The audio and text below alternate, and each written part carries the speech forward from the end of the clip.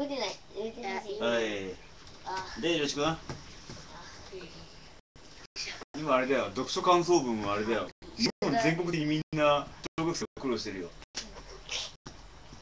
そうだよ。でさ、さっきのうちのやつはここからまでの話な。これ説明なんだよ。お父ちゃんのこっちは。わかる？お父ちゃんは知ってるでしょ。何うち？説明だけ書いたんじゃ意味がない。さっき言ったみたいに、この本、チーズはどこへ消えたっていう本を読んで、自分が何を思ったのかわかる？分かってねえだろ。本当かよ。じゃあ父ちゃん簡単に例として父ちゃん言ってみようか。いやでもそれ言ったら、いや例えばよ、そもそも感想だけ言ったって分かんねえのよ。分かる？だって説明だけじゃん。じゃあアメリカのハンバーガーを思い出してごらん。あれの感想文を言ってみてごらん。あれ、アメリカのハンバーガーはでかくて、ジューシーで肉がたっぷり入っていて、すっごい美味しかった。それ感想文なんだけど、感想文としては未完全なんだよ。文章の、確かこれさ、消しゴムの数なんとかしなさいよ。起承転結って知ってる？起きる、承が、継承の承でつなげる、点がひっくり返して結が結ぶなんだけど、要は4つに分けろって話よ。ね？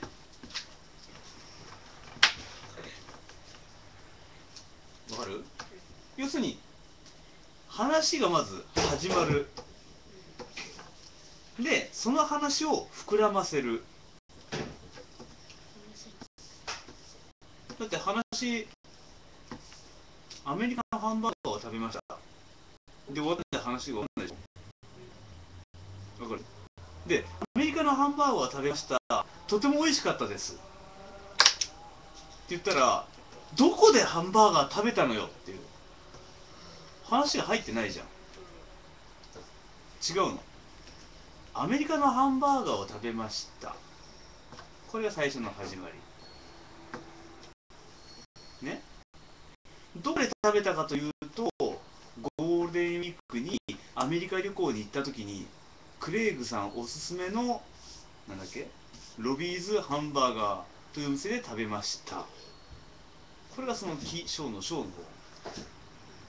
点ってのは、アメリカのハンバーガーっていうのはバカでかいと聞いてましたが、やっぱりでかかったです。マクドナルドでどれくらい大きかったかというと、マクドナルドのビッグマックよりもう一回り大きくて、肉も厚みがあってとても大きなものでした。で、食べてみた感想はとてもジューシーでね、パンもカリカリしてとても美味しかったです。で、最後のケツとして、もう日本に帰ってきた僕はあのハンバーガーはもう食べれません。だけど幸いなことに日本にはバーガーキングというお店があります。だから僕は時々アメリカのハンバーガーを思い出すためにバーガーキングに行きたいと思います。これで起承転結が揃うの。わかる？長いほど話がよくわかる。わかるでしょ？だからこの例えば本、じゃああれだよ、このチーズが声消えただとお前なんか真似ちゃうからさ。じゃあ父ちゃんこれね、ザ・シークレットね。私はザ・シークレットという本を読みました。この本から学ぶことがとても多かったので今回紹介したいと思います。これが始まり、木のところね。で、章としてそもそもなんでこの本に出会ったかというとね、なぜこの本に出会ったかというと、いつも聞いてるインターネットラジオのポッドキャストで紹介文を見たのと、他の本に紹介文があったことと、大好きな本の作者がとても推奨してたからです。おすすめしてたからです。それで気になったところにたまたま本屋さんで見かけて、パラパラとめくってみたら不思議なパワーを感じたので買うことにしました。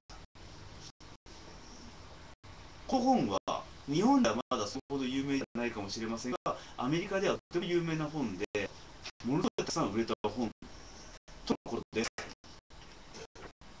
ちなみに Amazon でいくらいくらでしたと。これがその起承のところ。買ったっていう話をちょっと膨らましたでしょ。どういうふうに買ったか、なんで買ったのか、どこで買ったのか、それは買ったわけ、その買ったって話をぐっと詳しくしたの。風船の中に物質を入れやすくするような感まあ、見らしい買い方でいいや。で、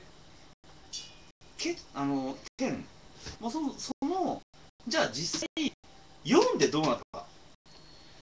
正直私はこの本をとても疑った気持ちで読み始めました。なぜならば、人生にそんな簡単な法則はないと思ってたからです。人生はとても複雑なものだと思ってたからです。だけどもこの本を読むに従ってすごい大きな気づきを得ることができました。わかる？で、特に印象深かったのはこことこことここ、何ページのこの一節がとても私の心に響きました。ね。で、この本を読み終えて、いきなり金持ちになることの中には人生が変わったことはありません。だけども確実に毎日の生活の中でいろんな考え方をこう整理しやすくなりましたと。だからこの本は一回読んだだけじゃなくて、何度も何度も繰り返して試していく上で学んでいくことがいっぱいあると思います。じ。2、3度以上っていう話で、最後のケツとして、もし何をやってもうまくいかないという人がいたら、私はこの本を勧めたいと思います。ただ無理強いはできません。なぜならばこの本に書かれている法則というのは実は簡単でとても難しいからです。詳しくは読んでみてくださいとかさ、それでもいいわけよ。実際内容書いたらこれすっごい長いからさ、読書感想文っていうのはそもそも、ね、簡単な話とかなんだけど、これ全部書いたら実際これ何ページだ、全部書いたらこれ300ページの本だからさ、300ページになっちゃうからね。その起承転結っていうのを意識するだけでも随分書きやすくなるはずだよね。だって散々パラホームページで父ちゃん書いてるでしょ。喫茶マウンテンに行きました。喫茶マウンテンというのは名護にある喫茶店で、一部の人にはとても有名な喫茶店です。事実 Google で検索して喫茶って入れると予測変換でマウンテンで出てくるほど有名な喫茶店ですね。で、実際行ってみるとちょっとヨーロッパ風の建物とは裏腹に中身はとても濃い内容のメニューがいっぱいある喫茶店でした。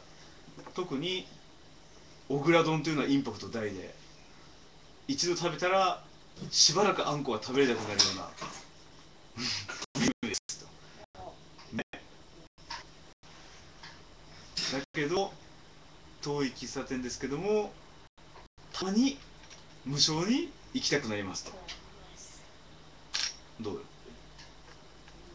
だろ。だから良一はこの本、もしこのパッと説明するのであれば先生は知ってると思う。知らないって先生知らないって言った？本読めやめっちゃ有名よこれ有名だよ。小さなところで聞いたわ。7つの習慣とかと7つぐらい有名だよね。だからそれでいいんだよ。小さなところで聞いた本、これは小学生が読むような本じゃねえと。じゃあなんで知ってるかって言ったら父ちゃんに教えてもらった。父ちゃんにおすすめされたから、実際読んでみたと。難しい本だった？お話だったでしょ。見た目は大変、みんな大変だと思うけど読み始めたら簡単だと思って、そうそうそう。いやだから中身はね、難しいビジネス書じゃなくておとぎ話みたいな話じゃん。おとぎ話のような話でした。だけども読んでみたらどうだった？おとぎ話だった？違う。本当に実際に龍一があったことがにちゃんと乗っかっていた。それだよ。自分が経験したこと、今まであったことが書いてあったと。それを書けばいいの？そうで、もっと言うんだったら良一はこれの誰だった？スニークスカイの方。龍一スニークかだから自分は誰だったのか、なんでそう思ったのか、どこに一番分かるわって共感したか、それ書きゃいいんだよ。それが起承転結の手のところだよ。自分こういうとこ思った、自分だったらどうすると思ったね。で実際この本を読み終わって自分が何を考えるようになったのか、どういうことをするようになったのか、それを書きゃいいんだよ。分かった？そういうの踏まえて考えとか。だから別に始まりとか後書きを写さなくていいんだよ。ストーリーも別に書かなくていいんだよ。ただ簡単な説明はあった方がいいかもしれないけどな。でも簡単な説明はダメっていう。多分誰も知らないからこれもじゃあ子供は。大人は知ってる人多いけど、本読んでる人は大体知ってるよ。子供でもチーズはどこで消えたとか、チーズはここにあったとか、いろんな真似した本もいっぱいあるから。それの復刻版とかもあるの？復刻版はない。パクリ本はいっぱいある。パクリって言ったら失礼だな。パクリっていうか、これのちょっと時間が経った感じでこれまとめたとかそういうのはない。その代わりこの人の続編はある。いただきはどこへ？いただきは？いただきはなったらどこへ消えた？いや違う。いただき。忘れてる。ちょっとね、正直このチーズどこへ消えたのが面白い。いただきは。いただきはどこへ行ったのかな。トイレもさ、似たような。全然ストーリー違う。ちょっと父ちゃんこっちの方が面白いと思う。これだとたまにもこれで45分ぐらいで読む。だけど深いぞこれ。これは深いよ。父ちゃんこれおすすめ。最初1時間ぐらいで。小学生はここまでで十分。もうちょっと大きくなったら7つの習慣を思いからってやる。はい、頑張ってください。はい。頑張ってください。お父ちゃん、あとこれもあるよ、お父ちゃん。